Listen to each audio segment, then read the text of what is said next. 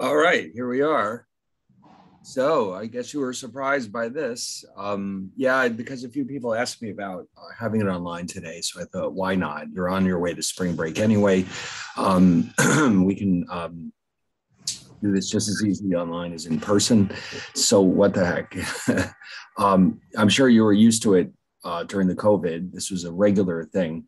And now it's good that we can still do this once in a while as circumstances require it because you never know, the weather can be awful, or there could be problems with COVID and things like that.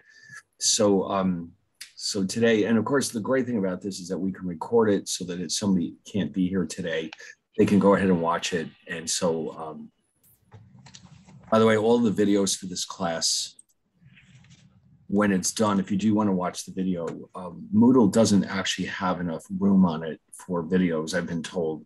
Apparently they suck up so much space that it just doesn't work. So I just use YouTube.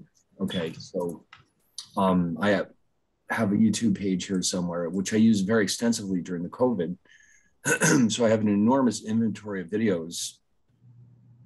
And if you, I guess from your side, you would just have to type in my name or something, and should take you right to my account. And once you get there, under playlist, this is something that I discovered, which is a good thing that it's here because, like I was saying, during the COVID, I had so many videos. And this way you have an opportunity to organize them. And so when we're done today, now, one of the bizarre things about playlists is that you can't actually create one until you have your first video ready. Don't ask me why. So as soon as this recording is ready, and they do need to be processed, by the way, when it's ready for MP4 format, then I will post it in here and I will create a new playlist for us. Oh, wait, no, what am I saying? We already did have one. I forgot all about that. Well, here they are right here. Excellent. So I'll just add it to these existing playlists. I really did forget about that. We did have one other online meeting. So you already know how this works. That's good. All right, wonderful. Well, then let's get to it. We had started chapter 11 last time, which is our discussion about probability theory. And I just want to quickly review what we've done so far before we get back into it. And just want to point out that some of these functions are on your calculator. Not maybe a huge number of them, but some of them. So wait, let me get mine open. Hold on. Hold on. I'm looking.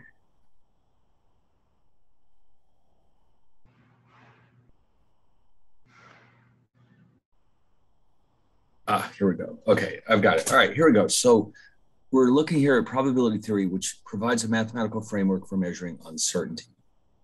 Okay, now, basically what we're trying to do is assign probabilities to uncertain events that may occur in the future.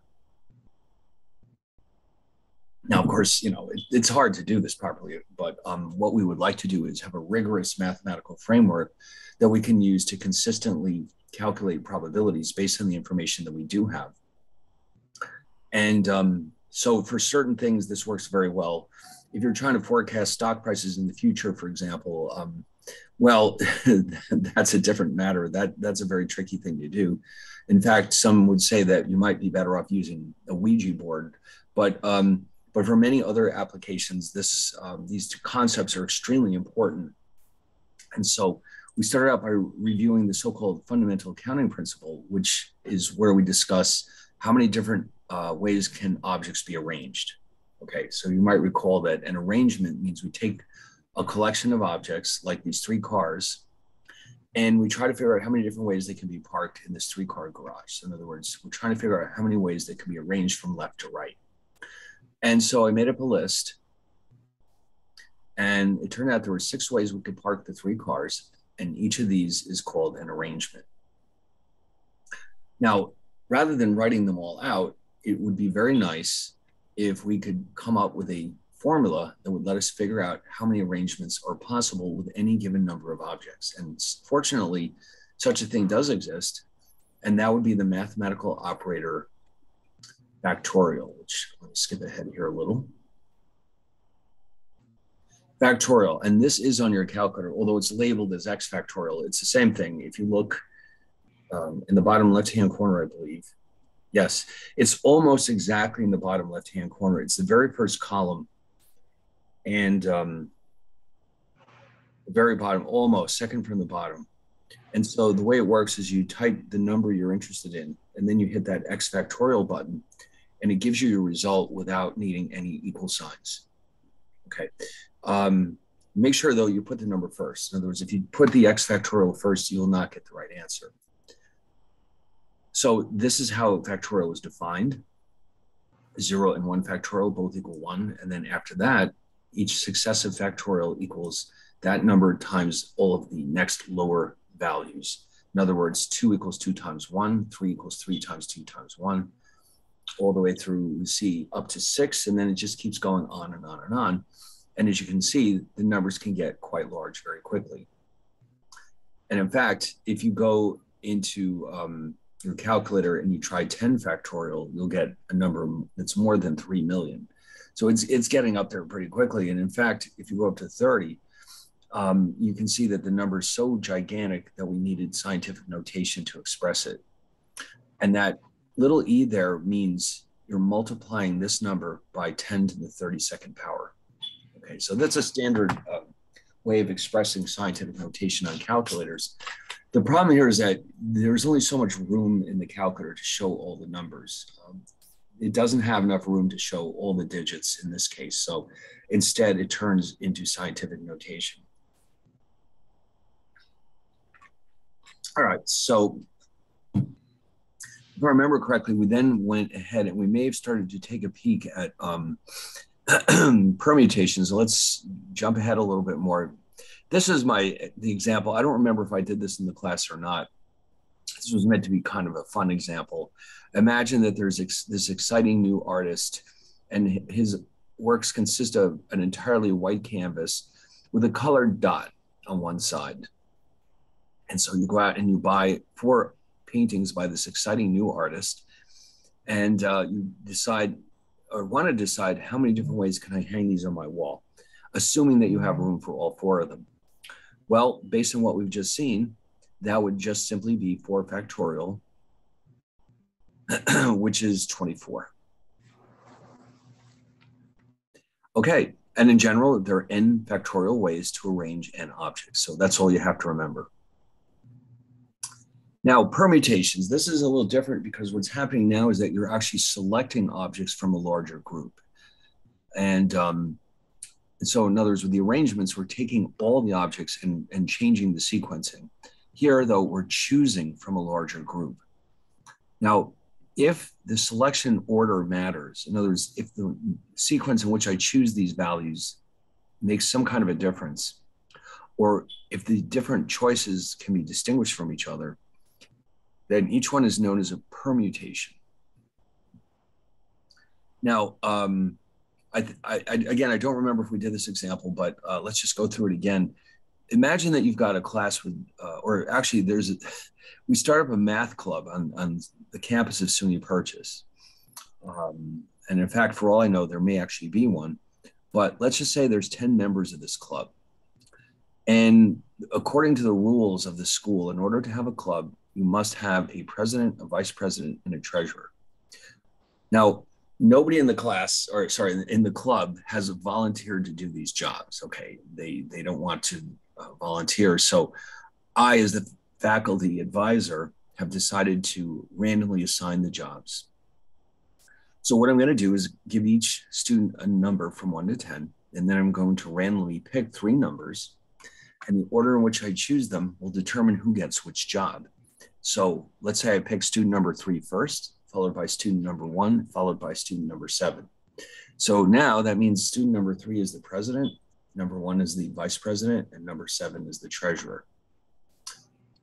So the important detail here is this. If I had chosen those same 3 numbers, but in a different sequence, let's say I'd picked 7 followed by 3 followed by 1, it's the same 3 students, but now they're doing 3 different jobs.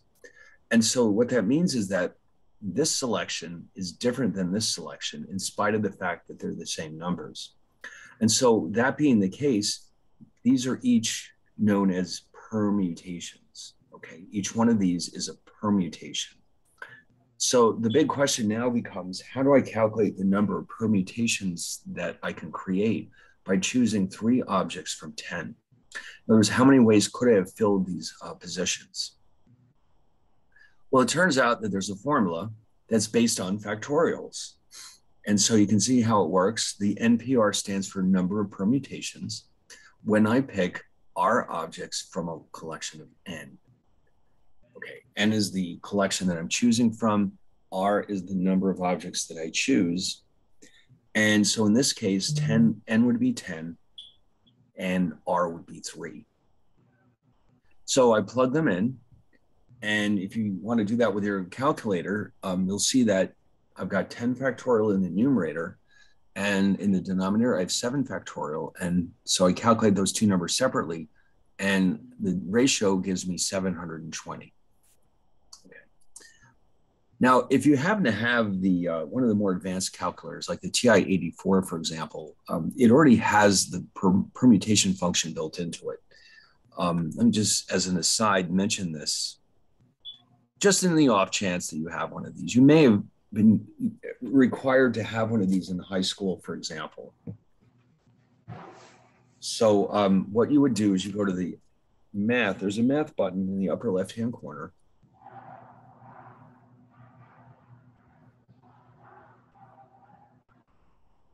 And then once you choose the math app, then there's a bunch of menus. You would scroll over to the right and pick PRB, which stands for probability, and then you would scroll down to number 2, NPR. Now, in order to actually execute this, on this calculator, what you would have to do is actually hit the 10 first for our example. So you put 10 and you go through all these steps. And then when you get to the end there, what you would have to do, let me just double check this for a second. Math, 10 math, probability, NPR. And then you would type 3, enter.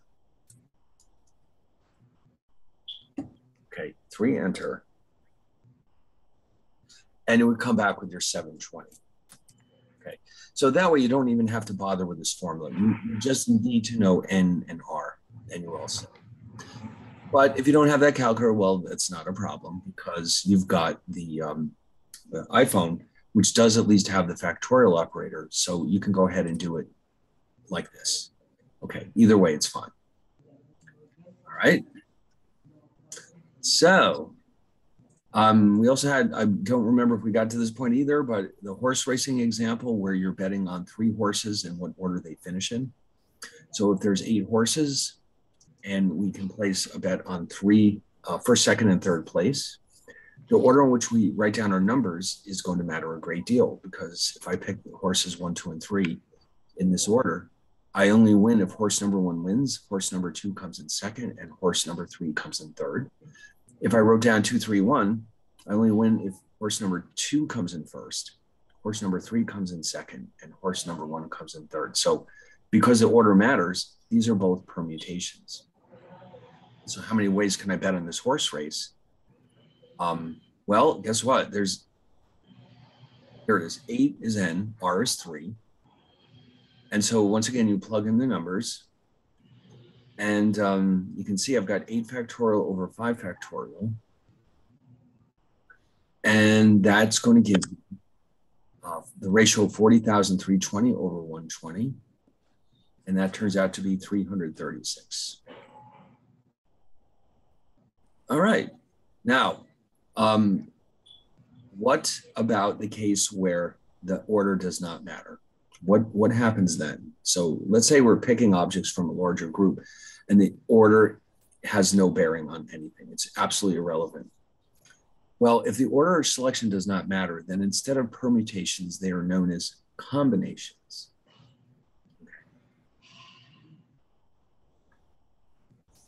So when I choose R objects from a collection of N in such a way that the order does not matter, then each one is known as a combination. So here, you know what? Here's an example. Now, I like to use this one. Let me just sneak this in here because it's actually more fun than some of these.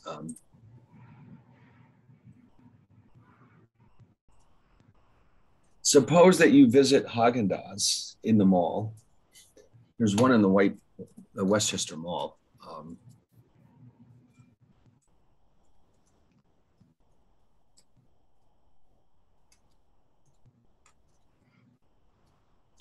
And discover that they are having a promotion today only.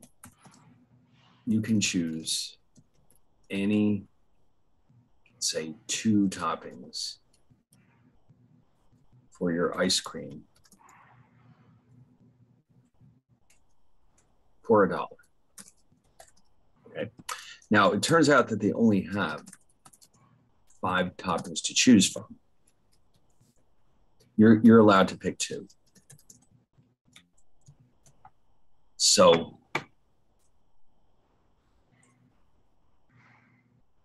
let's say that they are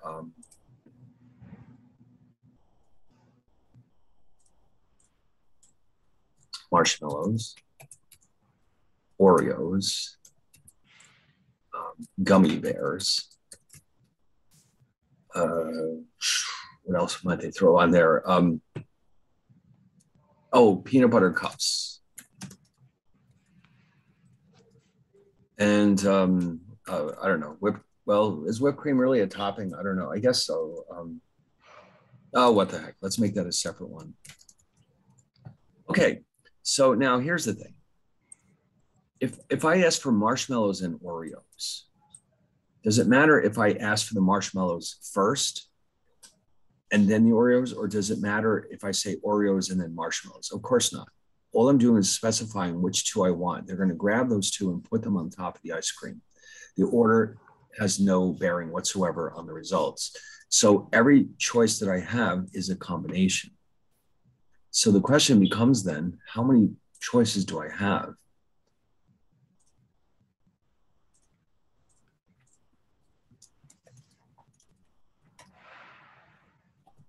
All right, so let's see if we can figure this out with the letters. So we've got the choice. Let me just remind you, we have M, O,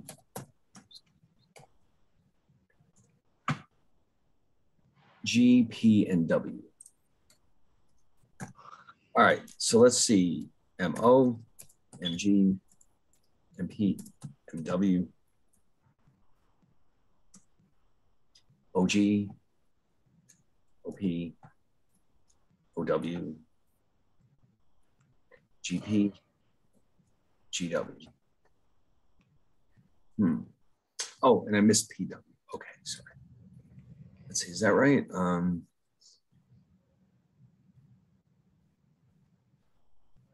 Yep, that's it. That's all of them. So there's 10.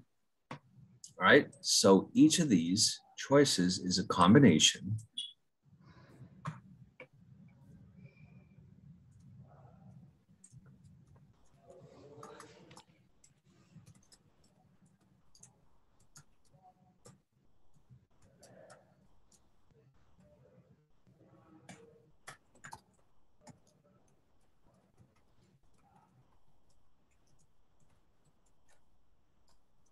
does not matter. So, well, now you're probably wondering if there's a formula. Well, of course there is. All right, let's see how it's different than the permutation formula. Aha, here it is. So you can see I wrote down here the permutation formula. The key difference between the two is that there's that extra r factorial in the denominator. And what that does is it reduces the number of combinations. So in other words, the number of combinations will always be smaller because we don't have to change the order. In other words, let's go back here for a second. Don't worry, I'll show that to you. In other words, you see how I have M and O? If these were permutations, I would also need to have OM as one of my choices, but here that's not the case. So therefore, there are fewer combinations. And so we calculate this by also dividing by R factorial.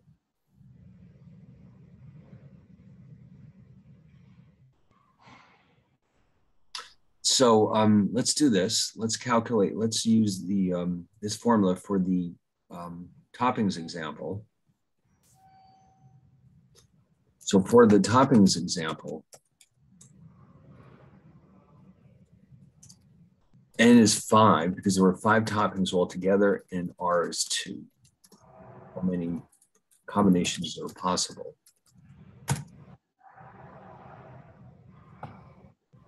All right, well, let's figure this out mathematically. That's always fun.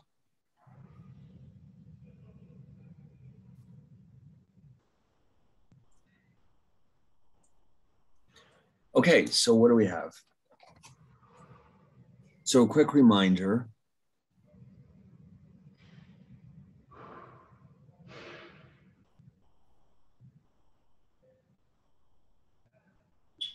This is the formula.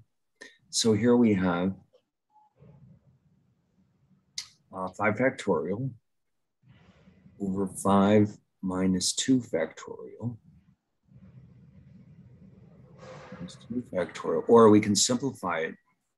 It's 5 factorial over 3 times 2 factorial. Now, if you go to your calculator, or if you remember from what we did before, 5 factorial is 120, 3 factorial is 6, 2 factorial is 2. So we have 120 over 12 or 10, just as we figured out ourselves. Excellent.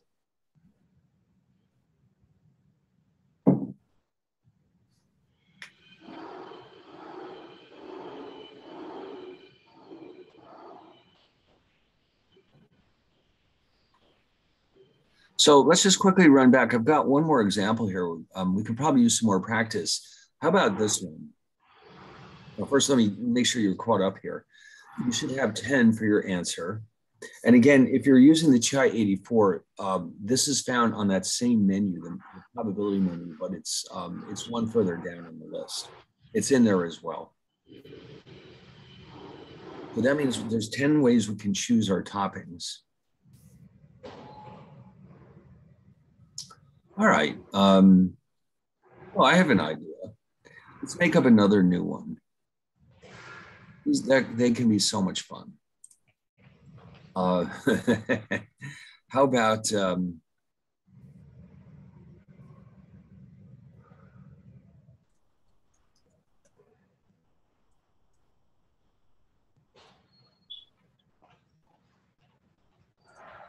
suppose that you are allowed to choose, oh, here's a good one. 3 toppings for your pizza for, I don't know, $2 extra. All right, so there's like for $2 you can have 3 toppings. Okay. The choices are, okay, we have mushroom,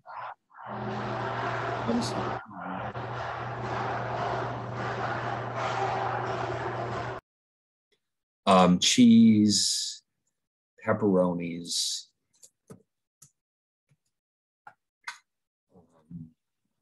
sausage, meatballs, and everyone's favorite, anchovies. So now again, you can see clearly the order of selection is completely irrelevant. You just say, I want mushrooms, cheese, and meatballs, let's say. And whatever you ask for, they're just going to put it on top. So the order in which I asked for them has no bearing on anything. Oh, yeah. I actually have the ability to take care of that. I should have done it sooner. But yes, thank you. Did you notice what I can actually go? If somebody forgot about that, I can just turn it off myself. So I'll try to be more vigilant about that. But anyway, yeah, we don't want, I've had that happen, you know, of course, during the COVID, you know, that lasted a long time. I mean, really, it was about 2 years or so where I was not completely in person. In other words, in the beginning, it was just 100% aligned, and then it gradually went back to this way. But there have been a few times when people had their microphones on and they were saying stuff while they were watching this that, let's just say that, I can't even imagine how they could have come back to class without being humiliated because they didn't know that that everyone was hearing what they were saying. And there were a few times when, you know, it was pretty embarrassing. And so now usually what ends up happening instead is that if it's on and nobody realizes it, it just picks up a lot of background noise. And so especially if there's a household full of, you know, dogs and kids and stuff, that could be a problem. But I do have the ability to turn it off. Yeah, there were one or two times when I was just like, oh my God. Um, oh, and everybody heard it, you know, and it was being recorded. But well, let's just say that we want to be careful. But anyway, so yeah, so this time, and I'm not going to write the list this time because we know how this works. So, and in this case, N is 6 and R is 3. So here's what I would like to do. Why don't we have you figure this one out before I show you the answer. So it's 6 factorial over 6 minus 3, 3. Well, I'm doing all the work for you, but go ahead, throw this into your calculator and see what you get.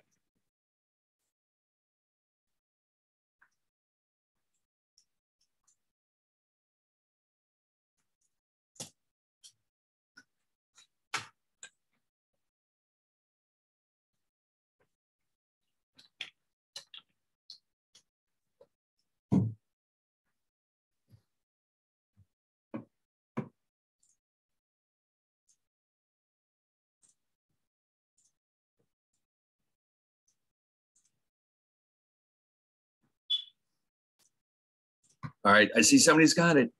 It is indeed 20. That's correct. Yes, because 6 factorial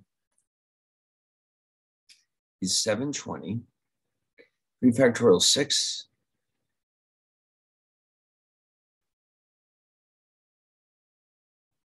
All right. So yes, there are 20 ways you can choose your toppings. So anyway,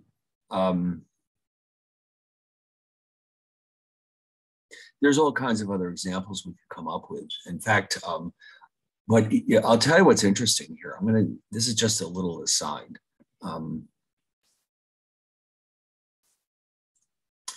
This is one of those things that you wonder how this could have happened. Everybody in their life has probably experienced or used a combination lock. And of course, with a combination lock, you know, it's a big, I don't even know if you can even draw one properly.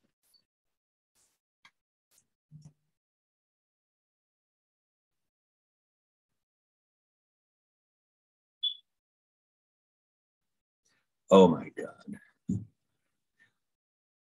I'll try to make it a little nicer. And there's a big wheel. And there's a bunch of numbers on that wheel. And so what happens, you spin the wheel, and typically you're asked to choose 3 numbers.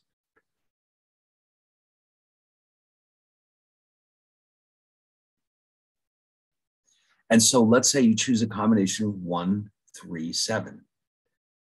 If you dial into your lock 731, will it open? The answer is no. So you know what that means then? Based on what we just said, each of these combinations is actually a permutation. So that means that they're not named correctly. They should be named permutation locks. That would be the correct name.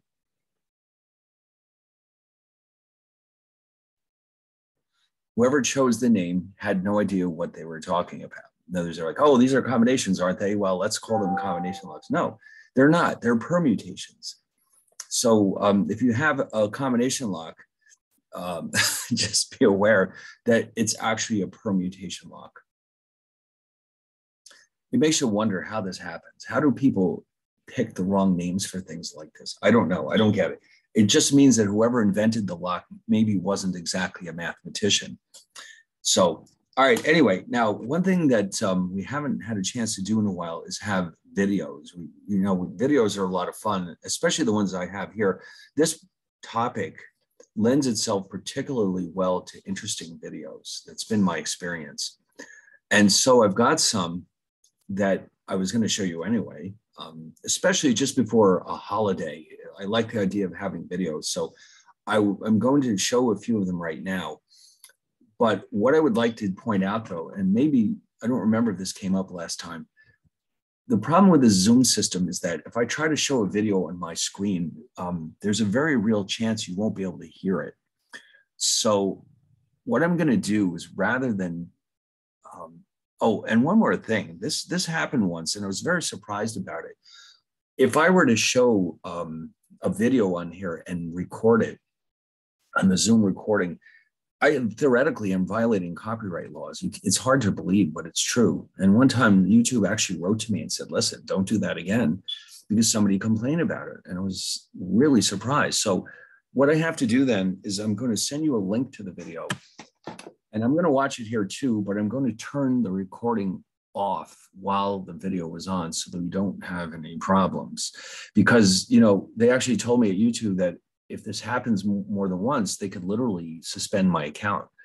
So, so later on, whoever watches this video, the links are on Moodle. So if you are watching this video and you're thinking, well, what's going on? There's no video. That's the reason. And so what I'm going to do is, Jesus, I've got so much stuff open. I can't even find. Here we are. Yeah, so the videos they're all here. So if anybody is watching the video and they want to watch along, you can click on these links and watch them, because right now I have to, unfortunately, turn off the recording while I'm showing them. Yeah. Oh, it's just unbelievable what goes on in the world. But yeah, so we're going to start with this basic probability. And then there's some other, these are more fun applications, like how many ways can you arrange a deck of cards, the lady tasting tea, the last banana, the birthday problem. These are all applications. This first one is actually an introduction to what we've just been doing, but they do it in such an interesting way that it's definitely worth our while to watch it. So let me click this on. And let's not, don't want anyone to get upset. So now I'm going to put the link in the chat room. And then while it's running, I'm going to turn off the recording. So, and then you'll watch it there. And then when it's over, we'll go over it a little. So here it is. So check it out. So in the meantime, I'm going to pause the sharing. And then now you can watch it.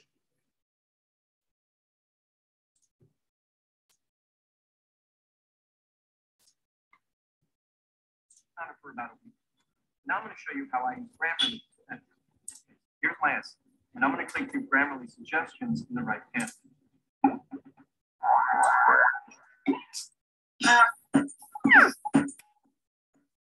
Hi, I'm Rob. Welcome to Math Antics. In this video, we're going to learn about how to do math with things that only sometimes happen. They might be likely or unlikely. We're going to learn about probability. Usually in math, we deal with things that always happen the same way. They're completely certain. Like if you add 1 and 1, you're always going to get 2. If you multiply 2 and 3, you're always going to get 6. There's no uncertainty at all. But in the real world, things aren't always so predictable. Take a coin toss, for example. We can't predict whether it'll be heads or tails. It's unpredictable or random. That's why some people will flip a coin to help decide which of two things to do. That's why I make every decision in life. Why am I not surprised? Oh, no. Good luck. But even though we don't know what each coin flip is going to be, we do know a few things about it. We know that with a fair coin toss, that heads is just as likely to show up as tails. The probability of an event, like getting heads or getting tails, is a value that tells us how likely that event is to happen. With our coin toss, since each side is just as likely and there's only two sides to a coin, if we flip the coin a lot of times, we should expect that about half the flips will be heads and about half the flips will be tails. That means that the probability of flipping heads is the fraction 1/2, and the probability of flipping tails is also 1/2. Let's look at this in a little more detail on something called a probability line. It's a number line that goes from 0 to 1. A probability of 0 means that an event cannot happen. It's impossible. And a probability of 1 means that an event is definitely going to happen. It's certain. That's why the probability line only goes from 0 to 1. An event can't be less likely than impossible, and it can't be more likely than certain. A probability of 1/2, like with our coin toss, means that an event is just as likely to happen as it is to not happen. A probability less than 1/2 means that an event is unlikely, and a probability greater than 1/2 means that an event is likely. Oh, and in addition to fractions, it's also common to write probabilities as decimals or percentages, since you can easily convert between those three. A probability of 0 is the same as a 0% chance of something happening. A probability of 1/2 is the same as a 50% chance of something happening. And a probability of 1 is the same as a 100% chance of something happening. Now that you know how a coin toss works, let's see an example of an event that is unlikely, using something a little more complicated than a coin. Let's take a look at dice. A standard die has 6 sides numbered 1 through 6. When you roll it, any of those sides is just as likely to come up as the others. That sounds a lot like flipping a coin, doesn't it? Each side of a die is just as likely to come up as the others, and each side of a coin was just as likely to come up as the other. So you might expect that the probability of rolling a 3 is 50%. But remember, with a coin toss, there are only 2 possibilities, heads or tails. With dice, there are 6 possibilities, and that's going to make a difference in its probability. One way to think about it is that it's certain that one of those 6 sides will land facing upwards, which is a probability of 1 or 100%. But since only one side can face upwards for a given roll, we have to divide up that value among all the possibilities. In the case of a coin toss, since there were only 2 possibilities, we had to divide the probability by 2. 1 divided by 2 is 1/2, which is the decimal 0.5 or 50%. But with the die, we need to divide the probability up evenly between 6 possibilities. 1 divided by 6 is 1/6, which is equivalent to 0.167 or 16.7%. So that would be right here on our probability line. That means it isn't likely that I would roll a 3, for instance, but it's just as likely as rolling any other number. And since all 6 numbers have the same probability, each number should come up about as often as the others. To see if they do, I'm going to conduct some trials. That's an excellent argument. Allow me to deliberate. Guilty. Actually, when dealing with probability, a trial, which can also be called an experiment, is a process that has a random outcome, like tossing a coin, or rolling dice, or spinning a spinner. And the outcome of the trial is what happens in that particular trial, like flipping heads or rolling a 3. So I'm going to conduct several trials by rolling a die multiple times and keeping track of how many times I roll each number.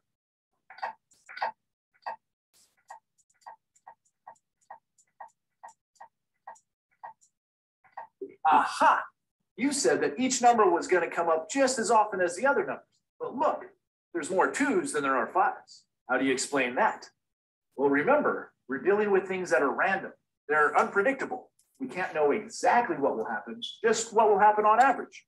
So now I have to calculate the average? Well, when we say on average, we mean that the more trials you do, the closer you get to the expected probabilities. Keep watching.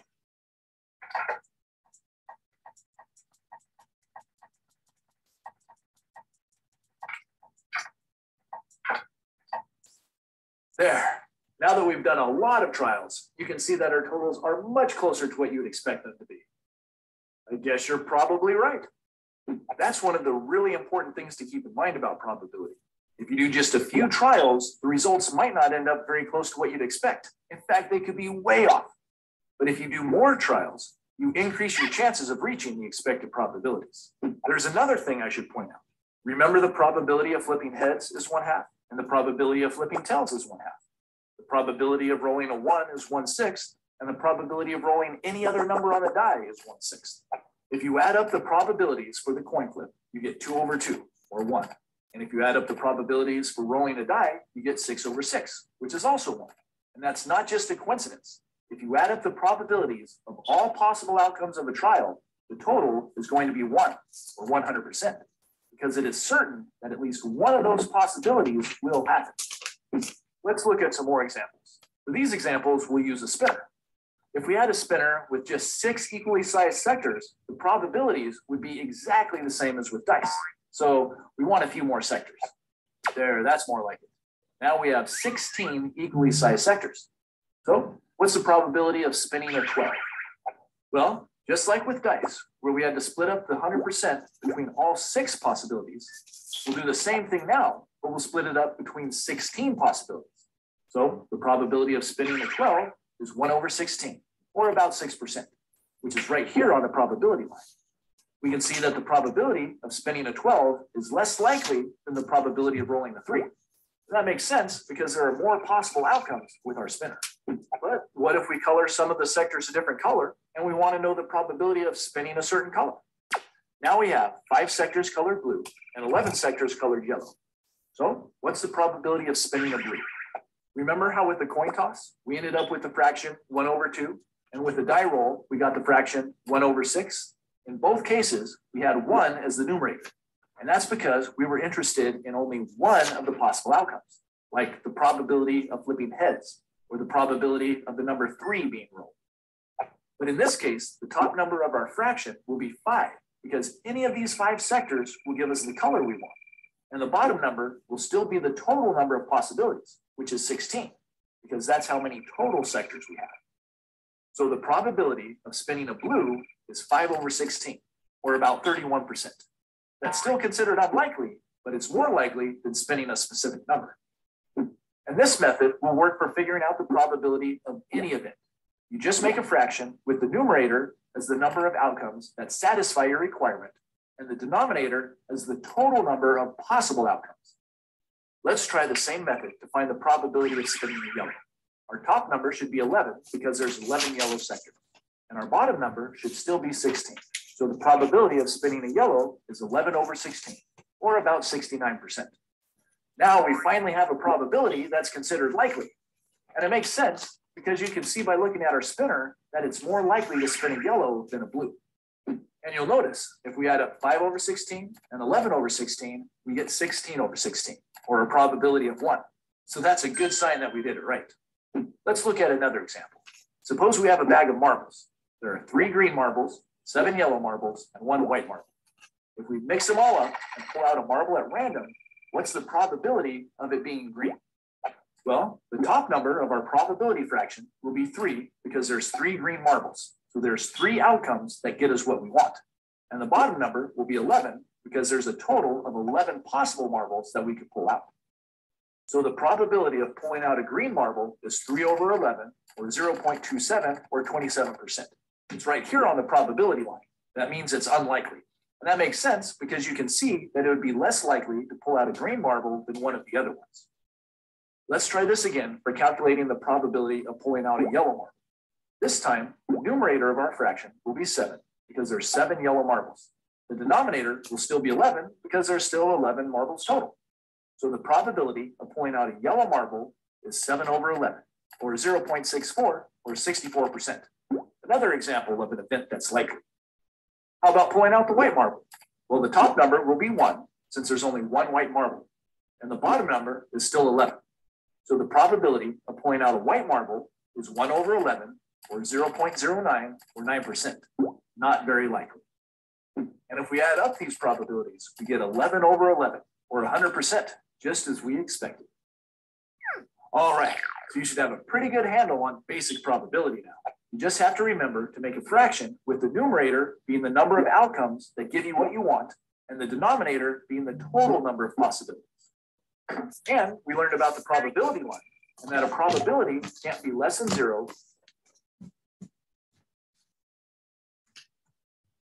or greater than 1, or 100%. We also learned that the more trials or experiments you conduct, the closer your results will get to the expected probabilities. The course, the way to get good at it is to practice. So be sure to do a lot of problems on your own. As always, thanks for watching Mathantix, and I'll see you next time. And I sentence you to 5 years hard labor. Learn more at mathantix.com.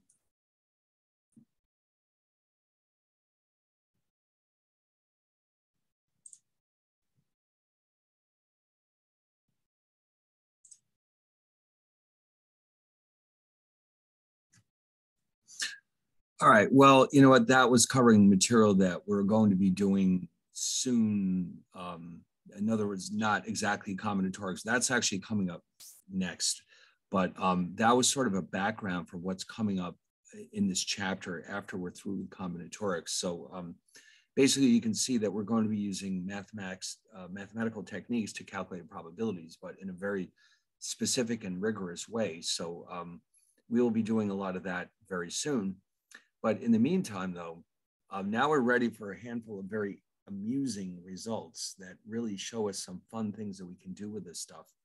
So we'll start. This next one is called How Many Ways Can You Arrange a Deck of Cards? Now, obviously, this involves the factorial operator because it has the word arrangement in it. So I think you'll be very surprised when you watch this video about how large these numbers can get. So I find this to be a very interesting video. So let me just send off that link to you. And wait till you see, it'll be fun. Hold on. Let me get you that link.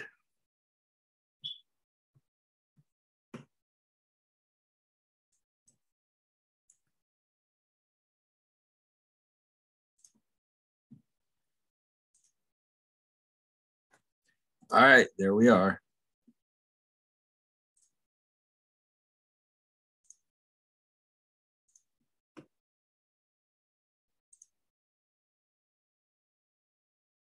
I am a child without.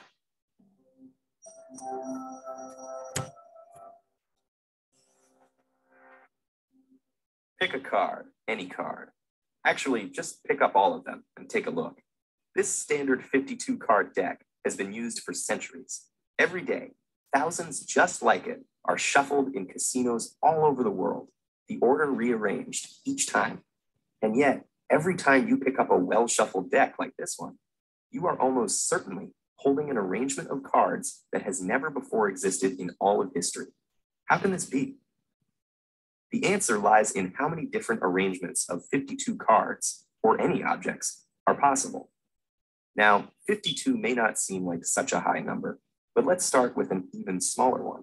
Say we have 4 people trying to sit in 4 numbered chairs. How many ways can they be seated? To start off, any of the 4 people can sit in the first chair. Once this choice is made, only 3 people remain standing. After the second person sits down, only 2 people are left as candidates for the third chair. And after the third person is sat down, the last person standing has no choice but to sit in the 4th chair. If we manually write out all the possible arrangements or permutations, it turns out that there are 24 ways that 4 people can be seated into 4 chairs. But when dealing with larger numbers, this can take quite a while. So let's see if there's a quicker way. Going from the beginning again, you can see that each of the 4 initial choices for the first chair leads to 3 more possible choices for the second chair. And each of those choices leads to 2 more for the third chair. So instead of counting each final scenario individually, we can multiply the number of choices for each chair, 4 times 3 times 2 times 1, to achieve the same result of 24. An interesting pattern emerges. We start with the number of objects we're arranging, 4 in this case, and multiply it by consecutively smaller integers until we reach 1. This is an exciting discovery, so exciting that mathematicians have chosen to symbolize this kind of calculation, known as a factorial, with an exclamation mark. As a general rule, the factorial of any positive integer is calculated as the product of that same integer and all smaller integers down to 1. In our simple example, the number of ways 4 people can be arranged into chairs is written as 4 factorial, which equals 24. So let's go back to our deck. Just as there were 4 factorial ways of arranging 4 people, there are 52 factorial ways of arranging 52 cards. Fortunately, we don't have to calculate this by hand. Just enter the function into a calculator and it will show you that the number of possible arrangements is 8.07 times 10 to the 67th power, or roughly 8 followed by 67 zeros. Just how big is this number? Well, if a new permutation of 52 cards were written out every second, starting 13.8 billion years ago, when the Big Bang is thought to have occurred, the writing would still be continuing today and for millions of years to come. In fact, there are more possible ways to arrange this simple deck of cards than there are atoms on Earth. So the next time it's your turn to shuffle, take a moment to remember that you're holding something that may have never before existed and may never exist again.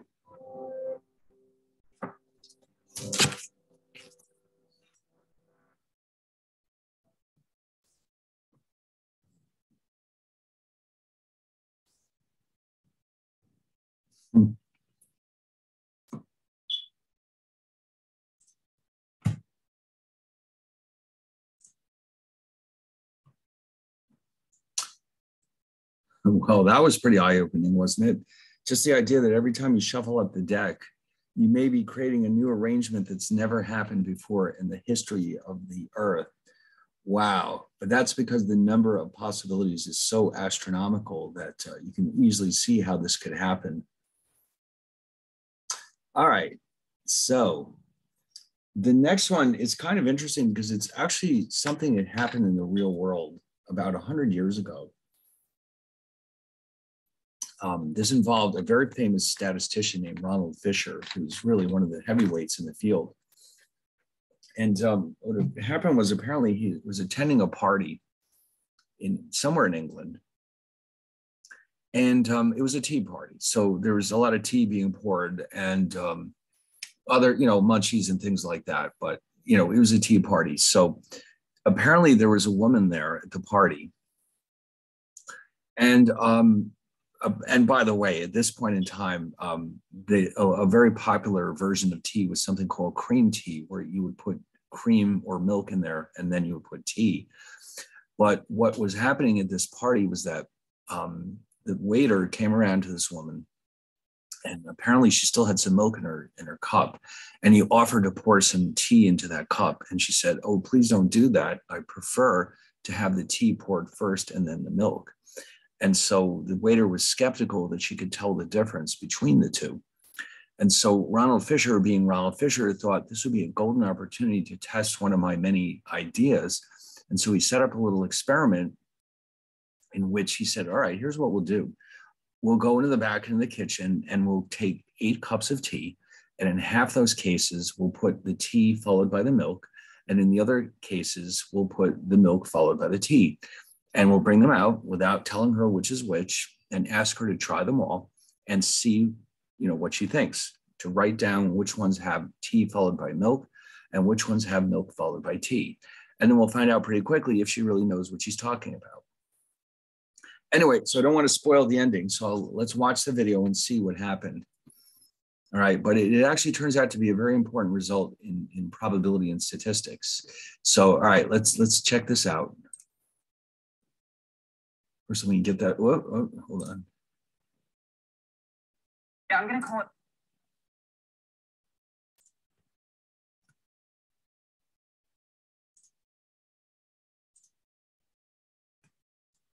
All right, check this out.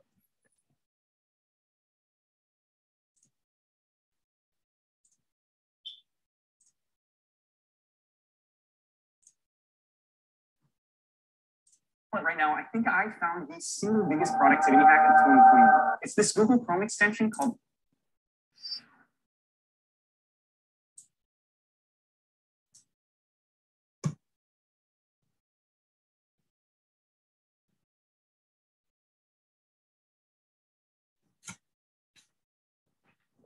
We are in Cambridge, England, 1920. The weather could not have been more perfect for high tea on the terrace. We gathered at the table as a friendly group of colleagues. The gathering had been progressing in a lively fashion, and the teacups were being refreshed when Lady Ottoline abruptly stopped the server and pointed out with disdain that he had put milk first and then tea, rather than abiding by a widely known preference for tea first and then milk. Sidelong glances were exchanged by numerous members of our assembled group as they questioned what difference could it possibly make whether milk or tea were poured first into the cup. It made, according to Lady Otterline, all the difference, a difference she could easily taste. It was at this point that I, as a scientist and amateur detective, decided to step in and proposed a little experiment. Safely away from Lady Otterline's line of vision, 8 cups of tea were prepared. 4 cups with tea poured first, and 4 with milk poured first, always in equal proportions. Happily, Lady Otterline sampled each of the 8 cups and provided the crowd with her judgment of tea or milk first. Remarkably, Lady Otterline identified 8 of 8 correctly. Could such a feat be accomplished by sheer guesswork? Now, as I mentioned, I'm a scientist above all. As such, I left this little party with more than just some favors. Indeed, I took with me much food for thought. Try my experiment yourself. Consider all the possible results. What order should your cups be presented? How many cups must be correctly identified to conclude that your subject can truly tell the difference? You will undoubtedly come away with a greater understanding of inferential statistics.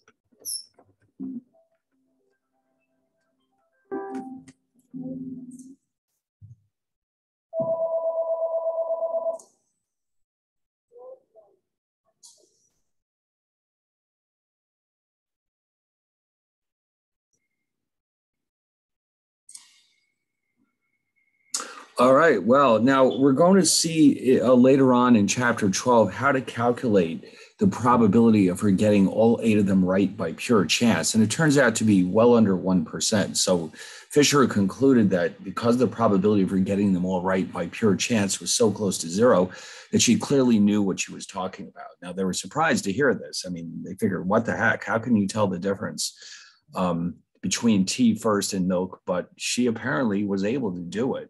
And she proved it. But it did lead Fisher to develop some very important results, which we'll look at again in chapter 12.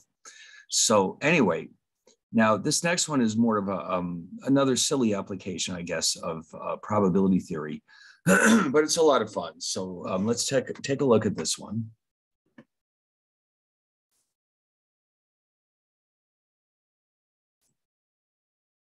Come on.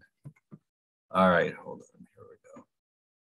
They're serious about you watching their commercial. They do not want you to escape without every one of them. All right, let's check this one out.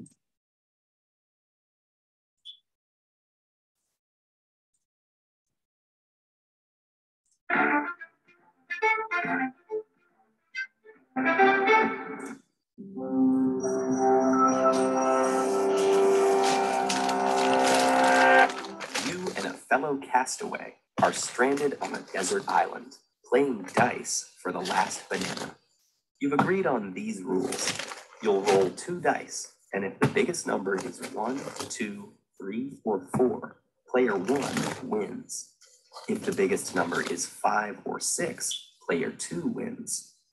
Let's try twice more. Here, player 1 wins. And here, it's player 2. So who do you want to be? At first glance, it may seem like player 1 has the advantage, since she'll win if any one of 4 numbers is the highest.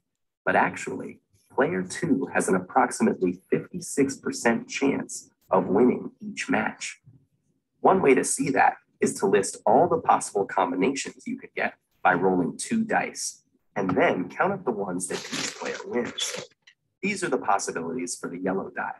These are the possibilities for the blue die. Each cell in the chart shows a possible combination when you roll both dice. If you roll a 4 and then a 5, we'll mark a player 2 victory in this cell. A 3 and a 1 gives player 1 a victory here. There are 36 possible combinations. each with exactly the same chance of happening. Mathematicians call these equal probable events. Now we can see why the first glance was wrong. Even though player 1 has 4 winning numbers and player 2 only has 2, the chance of each number being the greatest is not the same. There is only a 1 in 36 chance that 1 will be the highest number, but there's an 11 in 36 chance that 6 will be the highest. So if any of these combinations, player 1 will win. And if any of these combinations are rolled, player 2 will win.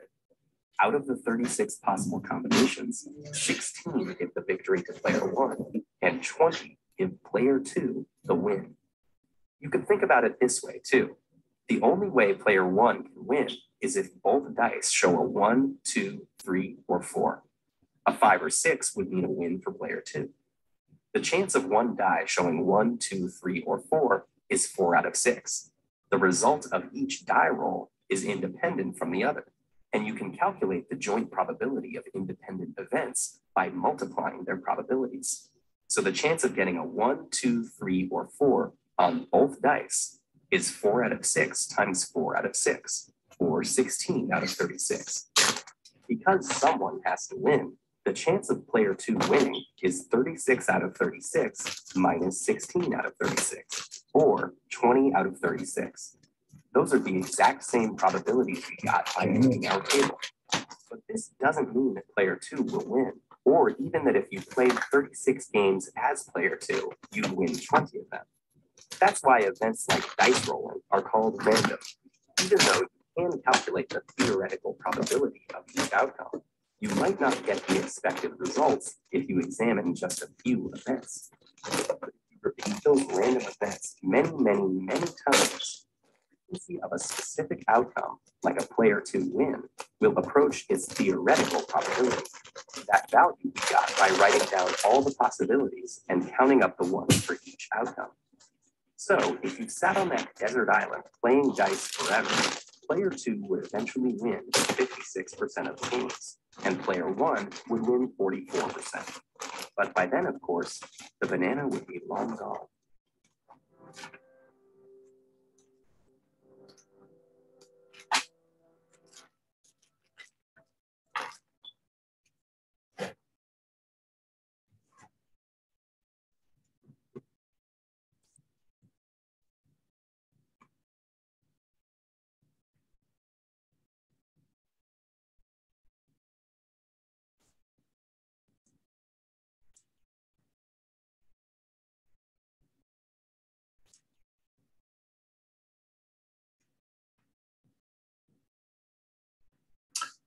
All right, now, this next one is something that will surprise you to no end, in my opinion. It's this one is actually based on combinatorics, and it's called the birthday problem. Well, you'll see why when we get to the video, but it will do, the reason why it's so interesting is because it will be very shockingly different from your intuition, let's say. You'll be surprised, let's just say, by the results. So, all right, let's get this going.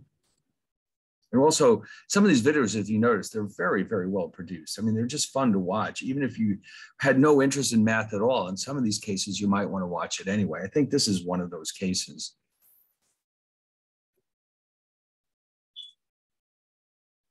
Okay, so let's get this out there.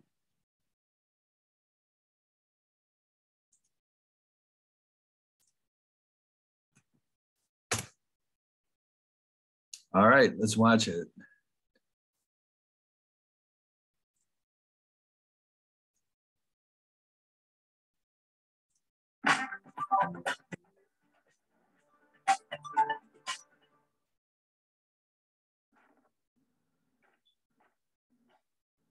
$25 million years ago, a new species appeared on Earth.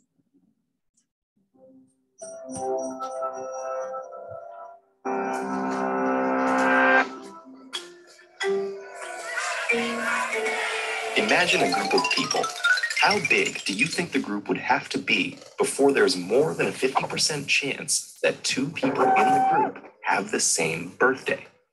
Assume for the sake of argument that there are no twins, that every birthday is equally likely, and ignore leap years. Take a moment to think about it. The answer may seem surprisingly low.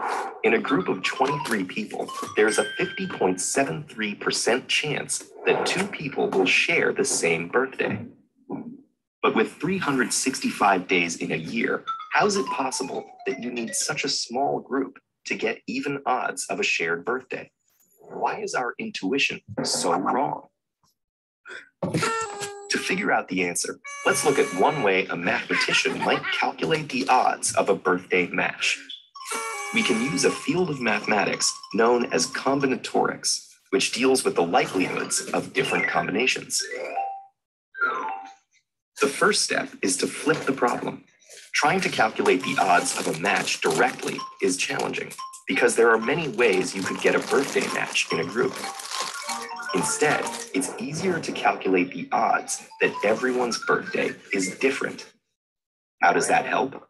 Either there's a birthday match in the group or there isn't. So the odds of a match and the odds of no match must add up to 100%. That means we can find the probability of a match by subtracting the probability of no match from 100. To calculate the odds of no match, start small. Calculate the odds that just one pair of people have different birthdays. One day of the year will be person A's birthday, which leaves only 364 possible birthdays for person B. The probability of different birthdays for A and B, or any pair of people, is 364 out of 365, about 0.997, or 99.7%. Pretty high. Bring in person C. The probability that she has a unique birthday in this small group is 363 out of 365, because there are two birthdays already accounted for by A and B. D's odds will be 362 out of 365, and so on, all the way down to W's odds of 343 out of 365. Multiply all of those terms together, and you'll get the probability that no one shares a birthday. This works out to 0.4927. So there's a 49.27% chance that no one in the group of 23 people shares a birthday. When we subtract that from 100, we get a 50.73% chance of at least one birthday match, better than even odds. The key to such a high probability of a match in a relatively small group is the surprisingly large number of possible pairs. As a group grows, the number of possible combinations gets bigger much faster. A group of 5 people has 10 possible pairs. Each of the 5 people can be paired with any of the other 4. Half of those combinations are redundant because pairing person A with person B is the same as pairing B with A, so we divide by 2. By the same reasoning, a group of 10 people has 45 pairs, and a group of 23 has 253. The number of pairs grows quadratically, meaning it's proportional to the square of the number of people in the group. Unfortunately, our brains are notoriously bad at intuitively grasping nonlinear functions. So it seems improbable at first that 23 people could produce 253 possible pairs. Once our brains accept that, the birthday problem makes more sense. Every one of those 253 pairs is a chance for a birthday match. For the same reason, in a group of 70 people, there are 2,415 possible pairs, and the probability that 2 people have the same birthday is more than 99.9%. The birthday problem is just one example where math can show that things that seem impossible, like the same person winning the lottery twice, actually aren't unlikely at all. Sometimes coincidences aren't as coincidental as they seem.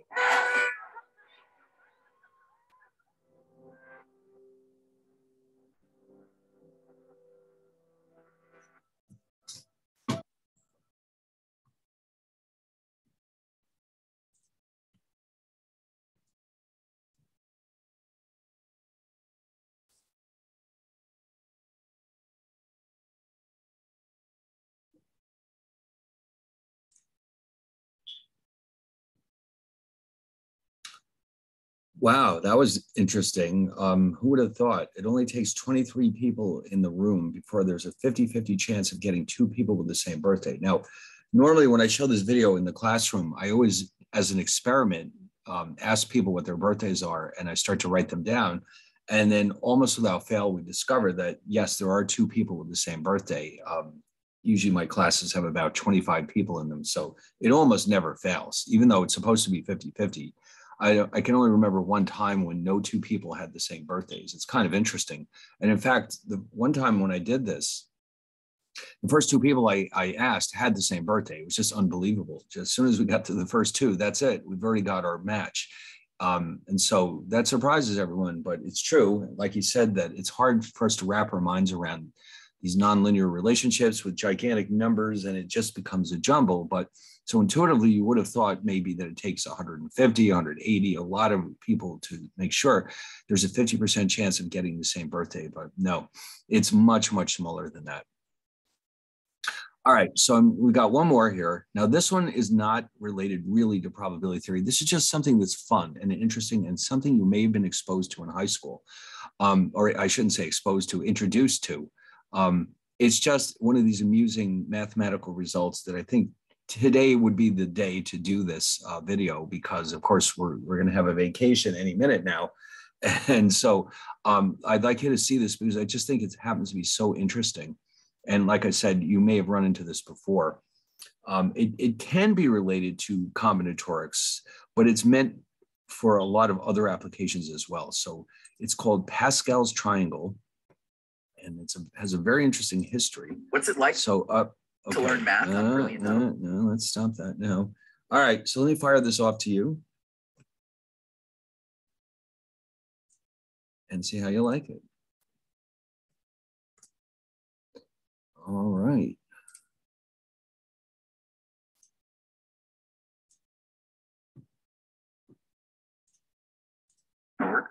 Brilliant gives you hands-on to help you learn by doing. Learn topics.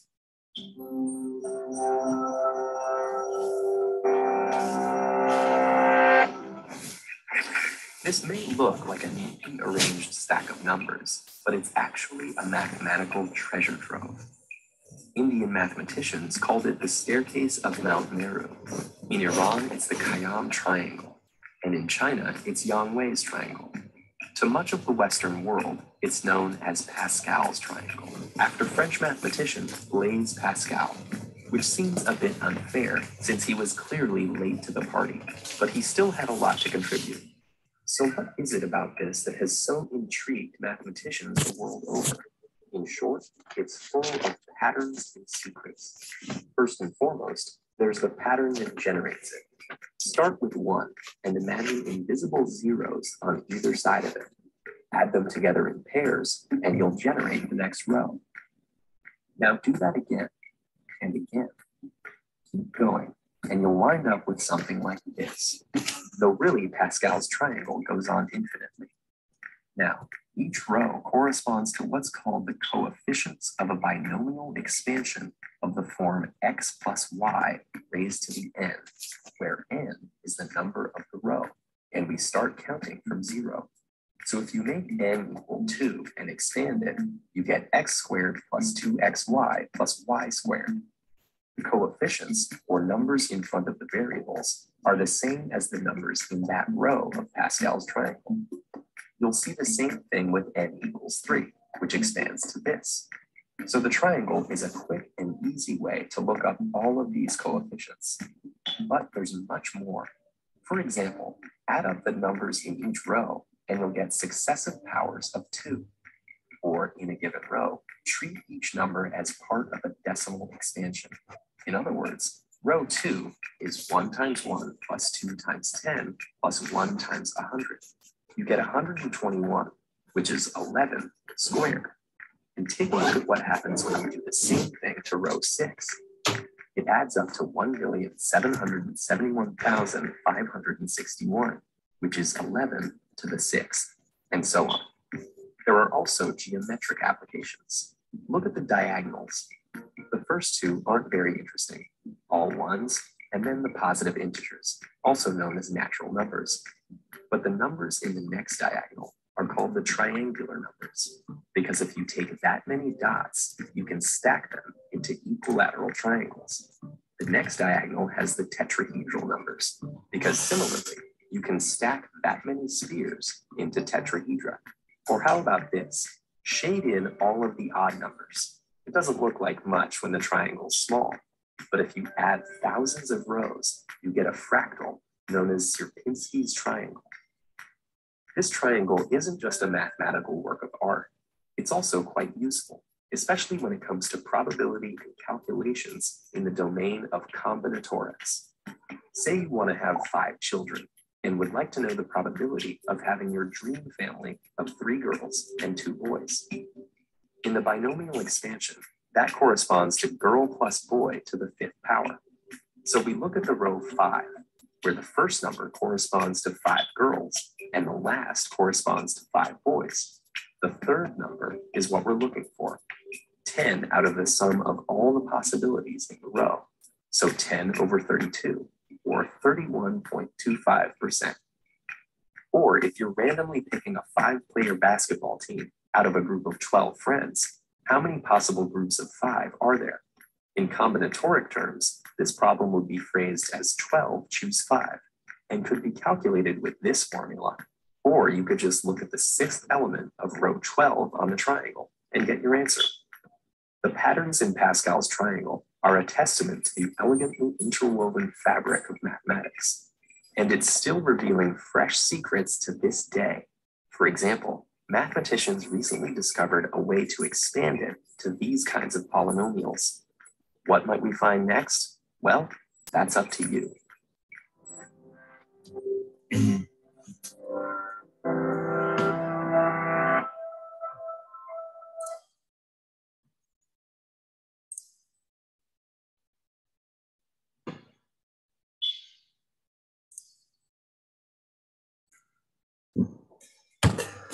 Wow, I think they're hinting that maybe you should become mathematicians and spend the rest of your life studying Pascal's triangle. Wouldn't that be fun? Well, anyway, so we're done with the combinatorics part of the chapter. We're going to start the actual probability theory. I mean, not right now, but that's what's coming next. Now, of course, next week we're off. So I hope you have a fun spring break. And when we get back, we'll pick it up where we left off with chapter 11. And just keep in mind that the final exam is entirely based on chapters 11 and 12. So it's not comprehensive. So you might be happy to hear that. And in the meantime, I guess I'll just say, like I said, and hopefully you'll have a great spring break, and I'll see you all a week from Monday. Okay.